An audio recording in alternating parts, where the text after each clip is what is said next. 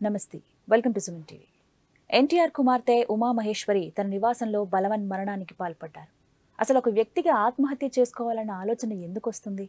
అలాంటి ఆలోచనలు ఉన్న వాళ్ళని పక్కన వాళ్ళు గుర్తించగలుగుతారా? వాళ్ళని బయటికి తీసుకురాగలుగుతారా? ఇదే విషయంపై మాట్లాడదాం. ప్రస్తుతం మనతో పాటు లైవ్ కాల్లో జాయిన్ అవుతున్నారు ప్రముఖ సైకాలజిస్ట్ పూజిత గారు. వారితో మాట్లాడి మరిన్ని విషయాలు తెలుసుకుందాం. పూజిత గారు నమస్తే అండి.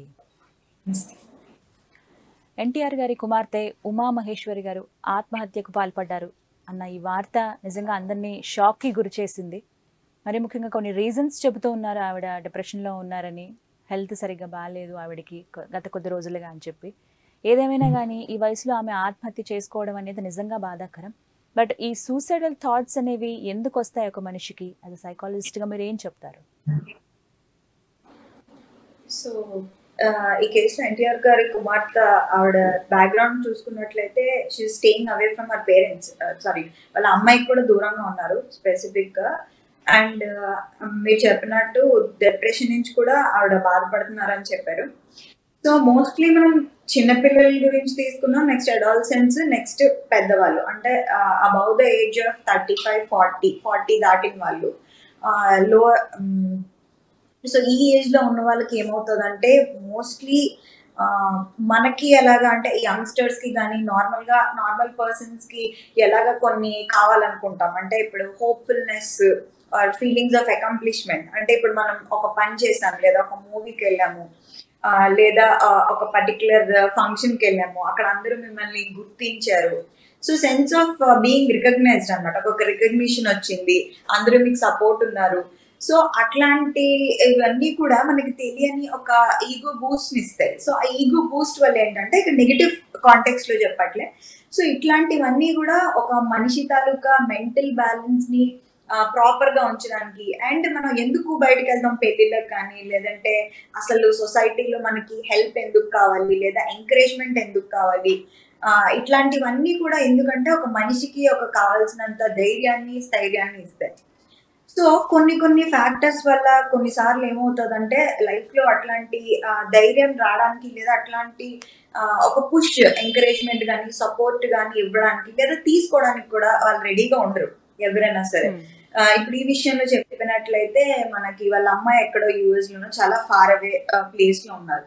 సో ఇన్ కేస్ ఆవిడ ఫోన్ లో టచ్ లో ఉన్నారా, లేదా రెగ్యులర్ గా ఫోన్స్ చేసుకుంటారా, మాట్లాడుకుంటారా, అండ్ చుట్టుపక్కల మేజర్ మనకి environmental factors, psycho social support కూడా మనం చూసుకోవాలి. వాళ్ళ ఫ్యామిలీ మెంబర్స్ ఎవరున్నారు, ఎంతవరకు ఆమెకి సపోర్ట్ ఇస్తున్నారు. అండ్ ఇంకొక విషయం ఏంటంటే హస్బెండ్ కూడా some I don't know how far it is true, rumour నాకు తెలీదు. సో డైవర్స్ నోటీస్ ఏదో, సెపరేషన్ నోటీస్ ఏదో ఇచ్చారని అది చెప్పారు. So if taking that in to consideration, ఈవిడకి ఏంటంటే ఆ విషయాన్ని, లేదా ఆవిడ ఆయనతో పడుతున్నా, లేదా ఏదైనా ఒక అండర్లైన్ కాజ్ ఆర్ ప్రాబ్లం ఉండొచ్చు. విపరీతమైన ఎమోషనల్ గ్రీఫ్ అంటే బాధ, ఎవరికి చెప్పుకోలేని, షేర్ చేసుకోలేని, ఇన్ కేస్ షేర్ చేసుకున్న ఒక సొల్యూషన్ ఉంటుంది అని ఆవిడకి అనిపించకపోవచ్చు. సో హోప్లెస్నెస్ వల్ల, and because of all this lack of support అంటే ఫ్రమ్ లవ్డ్ వన్స్, అంటే మనకి బాగా దగ్గర ఉన్న వాళ్ళ తాలూకా సపోర్ట్ లేకపోవడం, ఫిజికల్ ప్రెజెన్స్ లేకపోవడం, and at the same time ఆవిడ కోరుకున్న చుట్టుపక్కల ఉన్న వాళ్ళతో కూడా ఆవిడ షేర్ చేసుకోలేకపోవడం, ఇట్లాంటివన్నీ ఏంటంటే మనకి ఒక మెంటల్ బ్యాలెన్స్, హోమియోస్టాటిస్ అంటే మనకి బేసిక్ గా మన మైండ్ కానీ బాడీకి కానీ ఇప్పుడు న్యాచురల్ గా ఉన్నప్పుడు ఒక హెల్త్ ఉంటుంది, ఒక ఇమ్యూనిటీ ఉంటుంది. సో సపోజ్ ఆబ్వియస్లీ మనకి ఫీవర్ కానీ ఏదైనా రాగానే ఆ హోమియోస్టాటిస్ న్యాచురల్ బ్యాలెన్స్ అనేది బాడీకి కానీ మైండ్కి కానీ డిస్టర్బ్ అవుతుంది. సో ఆబ్వియస్లీ మనకి ఫీవర్ వచ్చినప్పుడు ఏంటి, ఎక్స్ట్రా రెస్ట్ కావాలి, plenty of rest, too much of hydration కావాలి, వాటర్ ఎక్కువ తాగుతాం. సో అట్లాగే ఇప్పుడు లేదా హెడ్ఏక్ వచ్చింది, టాబ్లెట్ వేసుకుని అన్ని లైట్లు ఆపేసి పడుకుంటాం, అంటే వి బ్లాక్ అవుట్ ద స్ట్రెసర్స్ అనమాట. ఆవిడకున్న స్ట్రెసర్స్ ఏంటి, ఆవిడకి ఏదో ఫ్యామిలీలో ప్రాబ్లం. సో ఆవిడకి ఏం కావాలి, సైకో సోషల్ సపోర్ట్, లేదా ఎవరైనా మాట్లాడడానికో, లేదా దాని సొల్యూషన్ ఓరియంటెడ్ గా చెప్పడానికో ఉండాలి. పూజిత గారు, మనం చూస్తున్నాం గత కొద్ది రోజులుగా అంటే కొన్ని ఇన్సిడెంట్స్ లో విఐపీస్ కావచ్చు, సోకాల్ సెలబ్స్ కావచ్చు, అంటే సొసైటీలో మంచి పేరు ప్రఖ్యాతులు ఉన్నవాళ్ళు, కీర్తి ప్రతిష్టలు ఉన్నవాళ్ళు కూడా ఇలా ఆత్మహత్యలు చేసుకోవడానికి అంటే తర్వాత సొసైటీలో మన గురించి ఏమనుకుంటారని కానీ, చుట్టూ ఉన్న పరిస్థితులు ఏంటి అని కానీ ఆలోచించారంటారా? ఆ టైంలో ఆ థాట్స్ రావడం అనేది? సో వాళ్ళు ఆలోచన విధానం అనేది బ్లాక్అవుట్ అయిపోతుంది. ఎందుకంటే డిప్రెషన్ లో ఉన్న వాళ్ళకి అంటే అట్లీస్ట్ సైన్స్ ఆఫ్ డిప్రెషన్ అంటే అట్లీస్ట్ డిప్రెసివ్ సిమ్టమ్స్ ఉన్నా మనకి వచ్చిన ఫ్యాక్ట్స్ బట్టి మనం చూసుకున్నట్లయితే ఆవిడ ఆల్రెడీ డిప్రెషన్ బాధపడుతున్నారు అని చెప్తున్నారు. సో ఆవిడ ఇన్ కేస్ మెడికేషన్ యూజ్ చేసినా సరే, మెడికేషన్ యూజ్ చేసినా అవి కొంతవరకు మనకి అంటే నిద్ర పట్టడానికి లేదా కొంతవరకు ఆవిడకి ఆకలి పుట్టడానికి ఇట్లాంటి సిమ్టమ్స్ ని ఎలివియేట్ చేయడానికి మెడికేషన్ పనికొస్తుంది. అంతవరకే పనికొస్తుంది తప్ప మిగతా విషయాలు అంటే ఇప్పుడు ఒక డిప్రెషన్ లో ఉన్న పర్సన్ లేదా ఒక బైపోలార్, ఒక స్కిజోఫ్రీనియా ఇట్లా సైకలాజికల్ డిజార్డర్స్ ఉన్న వాళ్ళకి ఏంటంటే ఎక్స్టర్నల్ గా కూడా కొంచెం మోటివేషన్ కావాలి వాళ్ళకి, psychosocial support. Again it comes to support అనమాట. సో ఎప్పుడైతే ఇట్లా కొంచెం మానసికమైన ప్రాబ్లమ్స్ లేదా మానసికంగా బ్యాలెన్స్ చేసుకోలేరు, ఆ టైంలో వాళ్ళు బ్యాలెన్స్ చేసుకోలేకపోతున్నారు లైఫ్ లో ఉన్నప్పుడు చుట్టూ కూడా ఒక చిన్న వాళ్ళ చుట్టూ వాళ్ళు ఒక వలయంలో ఏర్పాటు చేసుకుంటారు, అంటే ఐసోలేటింగ్ దెమ్సెల్వ్స్ అనమాట. సో ఐసోలేషన్ అనేది one of the major symptoms of depression. So మనకి సూసైడల్ రిస్క్ ఫ్యాక్టర్స్ అంటే వార్నింగ్ సైన్స్ ఉంటాయి. ఇప్పుడు సూసైడ్ చేసుకోవడానికి ముందు డెఫినెట్ గా కొన్ని వార్నింగ్ సైన్స్ ఉంటాయి అనమాట. వాళ్ళ బిహేవియర్ లో చూస్తే మనకు అర్థమవుతుంది. ఒక 1 వీక్ నుంచి ఆర్ మేబీ 15 days నుంచి they will isolate themselves. Normal గా అందరితో వెళ్ళి మాట్లాడడానికి ఇష్టపడరు. ఫుడ్ ఎపిటైట్ లోని అంటే ఇష్టంగా ఇంతకు ముందు ఉన్నంత ఇష్టంగా తినరు, తిండి కూడా బాగా తగ్గించేస్తారు తినడం. అండ్ అపార్ట్ ఫ్రమ్ దట్ వాళ్ళు కాల్స్ కూడా మాట్లాడడం తగ్గించేస్తారు. ఇంతకు ముందు బయటకు వెళ్ళే వాళ్ళు, సోషల్ గ్యాదరింగ్స్ కి వెళ్ళే వాళ్ళు కూడా బాగా తగ్గించేస్తారు అనమాట.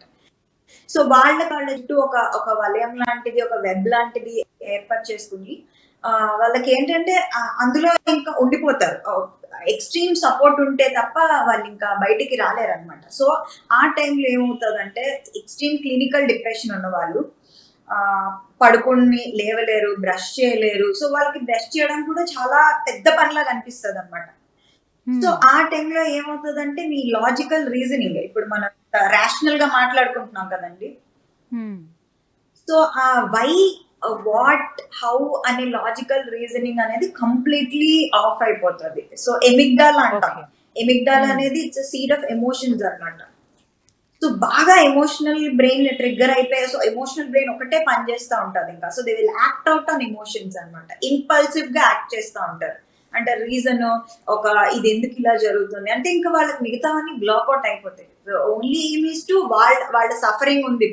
ఇప్పుడు నేను ఈ సఫరింగ్ నుంచి బయటికి రావాలి, ఇంకా నాకు వేరే దారి లేదు. సో అది అడిగిన క్వశ్చన్ కి రీజన్ అన్నమాట, సైకలాజికల్. సో అంటే ఒక సొల్యూషన్ గా మాట్లాడుకుందాము. బట్ అంటే ఈ ఘటనలు జరుగుతూ ఉన్నాయి, అది విఐపీలే కావచ్చు, నార్మల్ పర్సన్ అయినా కావచ్చు.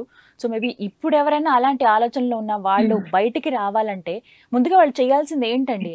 వాళ్ళకి వస్తుంది ఈ ఆలోచన, ఇంకా సూసైడ్ చేసుకోవాలి, నేను ఇంకా బతకలేని సొసైటీలో అనుకున్న వాళ్ళకు నెక్స్ట్ స్టెప్ వేద్దాం అనుకునే ముందు, ఒకవేళ ఈ వీడియో చూసినా కొంచెం మారే ఛాన్స్ ఉంది కాబట్టి, సో అలాంటి వాళ్ళకి మీరు ఏం సజెస్ట్ చేస్తారు, ఏం చెప్తారు?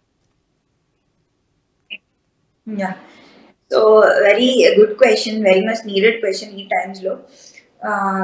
సో వాళ్ళకి సూసైడల్ థాట్ అనేది అట్లీస్ట్ లైఫ్ లో ఒక్కసారైనా వస్తుంది. లేదు రాలేదు అంటే అది మన అబద్ధం అని అనుకోవచ్చు. అది ఏంటి నా లైఫ్ ఇలా ఉంది, చచ్చిపోతే బాగుండు అని ఒక ఫీలింగ్ వస్తుంది. రాకపోయిన వాళ్ళు కూడా ఉండొచ్చు, they are exceptional cases. But definitely మనకు వస్తుంది విపరీతమైన కోపం వచ్చినప్పుడు, లేదా మనం అనుకున్నది సాధించలేనప్పుడు. సో డెఫినెట్లీ ఇలాంటివి వస్తూ ఉంటాయి.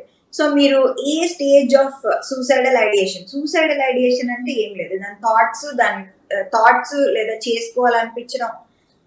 ఇక్కడ సూసైడ్ లో కూడా రకరకాల టైప్స్ ఉంటాయి. యాక్టివ్ సూసైడ్ అని, ప్లాన్డ్ సూసైడ్ అని. కొంతమంది సూసైడ్ ఎందుకు చేసుకుంటారంటే అటెన్షన్ సీకింగ్ కోసం, అంటే చేయి కట్ చేసుకోవడము అట్లా ప్లాన్ చేస్తారు, but they will end up dyeing అన్నమాట. So A type of suicide తీసుకున్నా first of all being aware is very important. Awareness is the key. ఎలాంటి ప్రాబ్లం కైనా. సో నాకు ఇప్పుడు సూసైడల్ థాట్స్ వస్తున్నాయి రోజుకి, లేదా నాకు ఏదైనా చుట్టుపక్కల ఉన్న లైక్ చున్నీయో లేదా ఫ్యానో చూస్తే నాకు ఆ థాట్సే వస్తున్నాయి, నాకు చచ్చిపోవాలనిపిస్తుంది అనుకున్నప్పుడు ఏం చేస్తారంటే ఫస్ట్ జస్ట్ బీ అవేర్. మీకు తెలుసు కదా మీకు ఇలా సూసైడల్ థాట్స్ వస్తున్నాయని చెప్పి మీరు ఏం చేస్తారంటే take a book, take a paper, I would recommend a book తీసుకొని అసలు ఎందుకు suicide చేసుకోవాలనుకుంటున్నారు, so what are the I mean అసలు ఎందుకు, దేనివల్ల నా లైఫ్ లో నెగిటివ్ ఆస్పెక్ట్స్ ఏంటి, ఆ నెగిటివ్ ఆస్పెక్ట్స్ వల్ల నేను సూసైడ్ చేసుకుందాం అనుకుంటున్నాను, అండ్ అవుట్ వేయింగ్ పాజిటివ్స్ ఏంటి, అసలు నా లైఫ్ లో పాజిటివ్స్ ఎన్ని ఉన్నాయి. సో అట్లా రాసుకోండి. This is called journaling technique. So ఇవి మీరు రాసుకోవడం స్టార్ట్ చేస్తే మీకే అర్థమవుతుంది అసలు పాజిటివ్స్ ఎన్ని ఉన్నాయి, నెగిటివ్స్ ఎన్ని ఉన్నాయి, అండ్ మీరు దాని గురించి చేయగలరా.